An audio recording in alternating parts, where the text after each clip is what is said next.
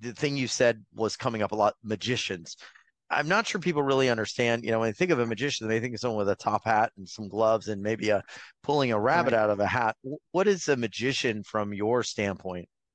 I'm talking about the evil magicians that practice black magic, that are doing things that harm other humans, that increase problems for them. They can summon demons to affect their lives. The best known ones are like voodoo, Santeria, but like they're around the world.